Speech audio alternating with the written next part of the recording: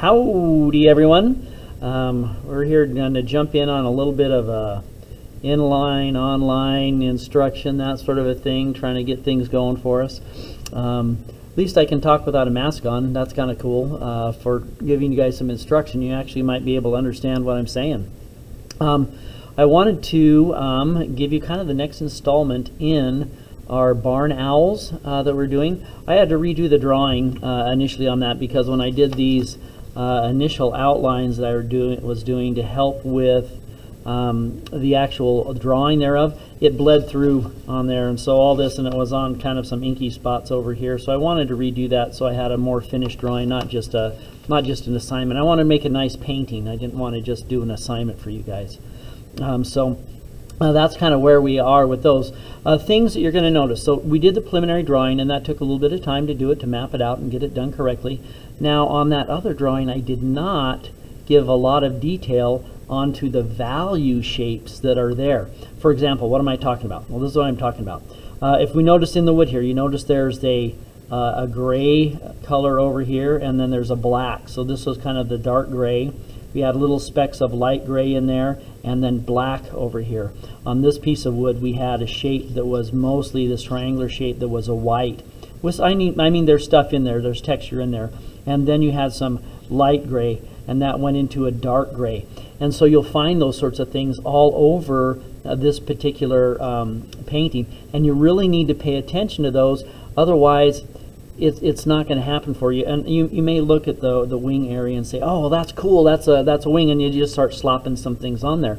And it's really not going to work because there's some subtleties that you may not notice if you don't pay attention to those value shapes. For example, as I'm looking at this wing, you'll notice that there's some white areas and there's some gray areas and dark gray areas. But you notice if I take this area right here, that there's this lighter area, and then the side of it goes into the side of this, which goes down here along a line where that white area is, and then there's some little dots that kind of come down this way. The top of this you can kind of see maybe pops over like this, and so this creates the overall structure of the wing. You'll notice this little shape shares a common edge with this little shape over here, and then shares an edge with this little shape over here. And when we put in some of the dark areas, you'll see that this little line and area is a common border with this one, and a common border with these little white areas that are in there. Pay attention to those as you start to put in those value shapes, particularly on the bird. I'm going to slide this up for just a second so you can kind of see what I'm talking about. On here, I can't see the wood as much maybe on the recording, but there's a shape in here which was the dark gray. There's the shape in here which was the medium gray, and then there's a shape in here which was the white. Likewise on the bottom, when I'm looking at these things here, there's a dark gray here, there's a dark gray shape here, there's a light gray shape here, and I'm trying to mimic those, make them very, very similar. I've already talked about it on the bird itself, to try and get the structure of some of this wing area as things come down. And so as it's coming down over here, I kind of drew a line here, and I kind of drew a line here, and then these other shapes, like there's the white area that's right here, there's these little areas which are the light gray, but notice they have some common borders, and then there's the dark gray shapes in through here, and then there's some little bitty black ones that are in there as well. And so those are some of the things that I find helpful as we're doing here. Example here is we're starting to look at the crown of the head of the bird. You have a large white area that is white right in through here, right? And then it transitions into the light gray right here.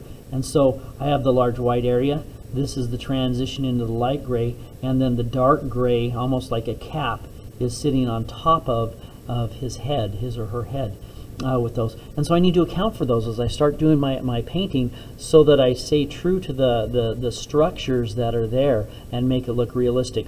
If you just have the basic outline thing like here, and then you start putting in, and you only account for the white and the dark, you're going to lose some of the structure in here. And you look at the size of this area that takes up this drawing. It's fairly large. And so as such, you're like, oh man, that's a very large area.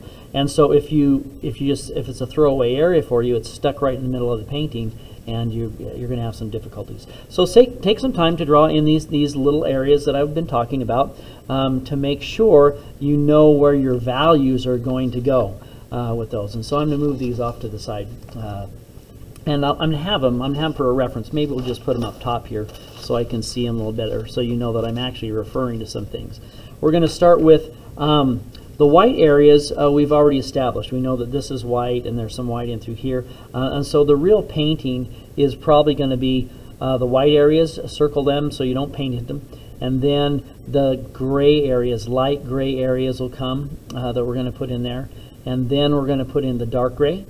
And then we're going to do the black, the last application on those. And so as far as videos goes, this one will be the light gray, and so you should have 4 videos. You should have the outline drawing, you should have the light gray application, you should have the dark gray application, and then finally you should have the black application on those. And so those are the 4 steps that you should have as you complete this particular drawing. And there might be some drying time in between those as we start to go on. So I'm going to start out with a little bit of brush ready to go. Now I'm going to get some black, and I'm put a little bit in some brown. It's mostly going to be a black and white painting, but I might drop some little bits of browns in here and there, you know, depending on what we're feeling like. So light gray first, and so I need this to be, I'm just going to mix up here on the top of the tray, just get a little bit of pigment, and this has got to be light. Okay, so a lot of water, a little bit of pigment, and I'm going to start in some of the areas that I know are not the front, you know, not right in there. So like I'm going to start over here on the wood. I see that on the painting here, there's a little light gray area that goes like this, and maybe even some white in there. So I'm going to put this in like this, start maybe at the wing, put in some of that light area, and then come in, that's a little dark, and put this area in, rough edge on the sides, and this is my light gray area.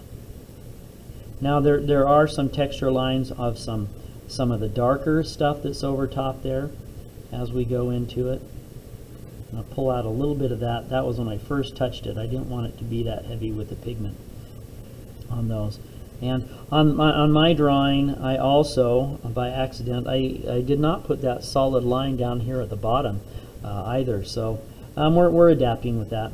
And so I think that there's just a little bit of light gray here that kind of ziggity-zaggities over like that. But there's quite a bit of white that's there as well. Okay, I'm going to pop up here. Now in this area, along some of these swirly lines that I have right over here, there's some light gray right in through here as it transitions.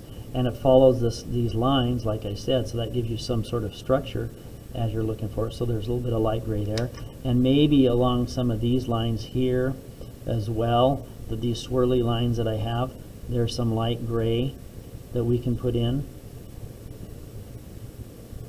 And I'm being kind of random in here. I'm not following exact, but I'm trying to get these little spots in here. And then this is a definite light gray area right through here that we have on our bird. Actually working on the background area first, so I can kind of establish a rhythm of what I want to do for the light gray, you know, the patterns that I want to make on it. And then I have this area here is right next to it, and there is kind of jaggedy, and so I'm facilitating that same sort of a feel here. Now it does have a dark line separator. If I leave just that area a little bit light, that's going to work for me as well. Okay, there's some light gray, and eventually that will transition into the dark gray as we come down here. I'm just going to see if I have any little specks or anything right in through here. I don't really see any. The next part is this is more of a white up over here as I'm looking at it, and then it goes dark gray here. And there's transition. I pulled this down a little bit longer than is maybe here, and so I'm going to put in this next light gray area, just by brushing back and forth, and maybe having some little bits stick out over here, a little bit of overlap, back and forth, making the strokes in the direction of the wood itself. So if I do have any gaps or anything like that, I can kind of have those gaps in the same direction as the surface is what we're trying to do. And then this is that top of the wood over here as we're putting those in.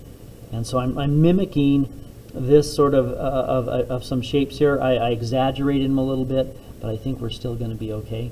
Maybe some, looks like maybe a little bit of something out here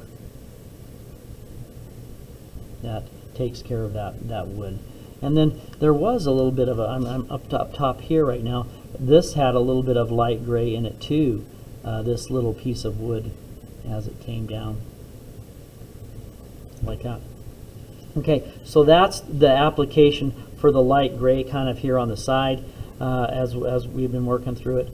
And it's a good start on what we got. I think we have some good things established. Don't worry about the dark. It'll come into focus a little bit more, but establish those light grays. I think I might bump around the owl a little bit even, you know, because like I said, I'm kind of getting in the groove of everything. And so trying to establish some stuff here. So I'm going to look over here, and there's some lines that are the light gray that I've left, and so that's going to come in through here. That's going to be part of the wood on this side. And we'll continue to put some of these little marks in here, and an occasional just a little teeny ones. Like I said, I'm sometimes a little bit liberal in the background on not being exact on the shape. You can be as exact as you want, but you do need to account for it. So that's that little bit of light gray there on those, and we'll just continue on with that.